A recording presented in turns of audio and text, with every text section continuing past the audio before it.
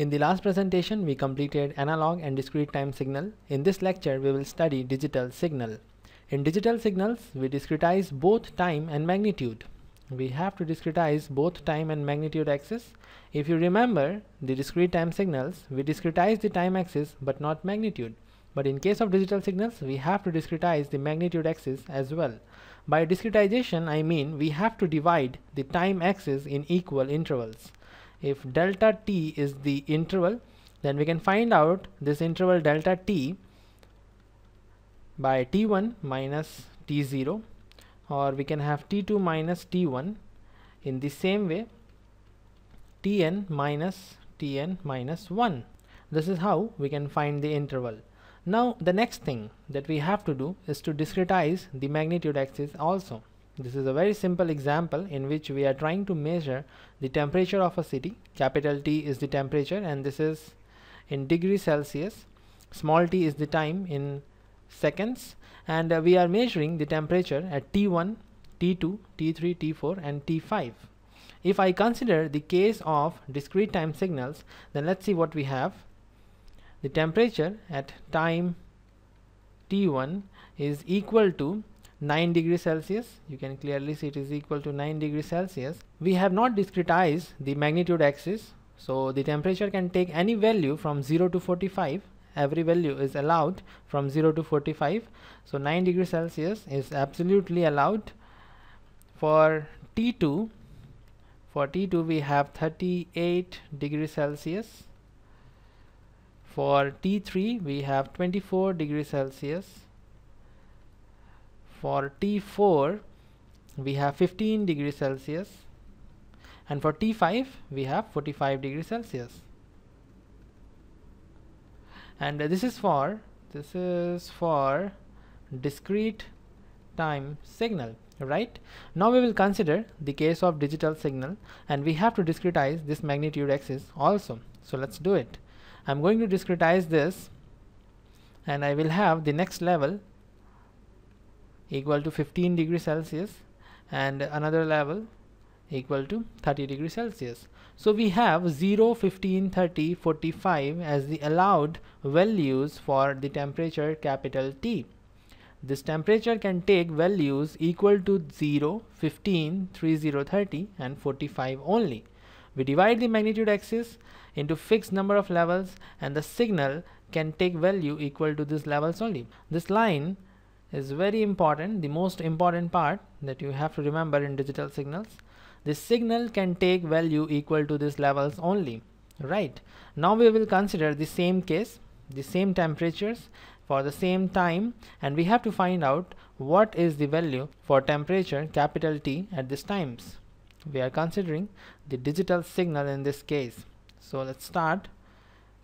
Temperature T at time T1.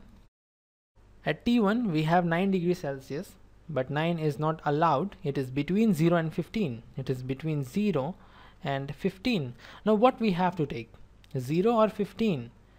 The difference between 0 and 9 is 9 degrees Celsius, and the difference between 9 and 15 is 6 degrees Celsius. So this 9 degrees Celsius is near to 15 degrees Celsius. So at first sight it seems we have to consider 15 degrees Celsius, but this is not true. To minimize the error, we have to take the lower value. We have to take 0 degrees Celsius. This is the key point that you should remember. We don't select the higher value, we select the lower value. So the temperature T at time T1 is equal to 0 degrees Celsius, and the temperature T at time T2 is 38, but 38 is also not allowed. It is between 30, 30 and 45. We again have to take 30, 30 because this is the lower level. So at T2 we have 30 degrees Celsius. Temperature T at T3 is equal to, at T3 we have 24. 24 is near to 30, but again we have to consider the lower level. So 15 degrees Celsius is the answer. At T4 we have 15. 15 is definitely allowed, so we have 15 degrees Celsius. At T5 we have 45, and 45 is allowed, so 45 degrees Celsius.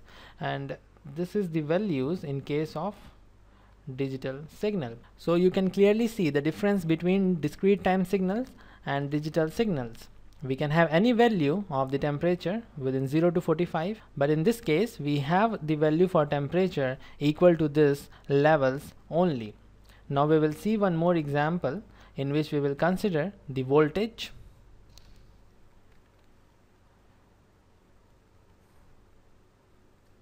This is the time axis. Capital V is the voltage. We are considering the digital signal, and we have 0 volts and 5 volts as the two values that are allowed. Let's say at any time t1 the voltage is equal to 2 volts, then voltage at t1 is equal to 0 volts. Because I have already explained you, we have to consider the lower value, so I have taken 0 volts. Now you can see we have error of 2 volts because the observed voltage was 2 volts, but we are getting 0 volts. So how to overcome this error? We can overcome this error by increasing the number of levels. If we increase the number of levels, error will reduce. This is very important point, very important point. On increasing the number of levels, error will reduce. Let's see how. I'm going to divide 0 to 5 in 4 equal parts. So I will have 1.25 as the next level, 2.5 and 3.75. Okay, these are the levels. So we now have 0, 1.25, 2.5, 3.75 and 5 as the allowed values for this voltage V. So voltage at time t1 is equal to 1.25 volts, because we have to consider the lower value, and 2 volt is between 1.25 and 2.5. Now we can easily take 1.25 instead of 0. So the error is reduced, and now we have error of 0.75 volts only. Earlier the error was 2 volts, but now the error is 0.75. If we increase the number of levels more, for example, if I have levels equal to 0, 1, 2, 3, 4 and 5, then this 2 volt can clearly be measured as 2 volts. So voltage at T1 in this case is equal to 2 volts, and error of 0 volts is there. So we have reduced the error of 2 volts to 0 volts by increasing the number of levels. This is all for this presentation. But there is one question: if we were already having analog and discrete time signals, then what is the need of digital signal? What is the need of digital signal? This is the question, and in the next lecture we will discuss this need of digital signal. If you know the answer of this question, go ahead and post your answer in the comment section. This is all for this presentation. See you in the next one.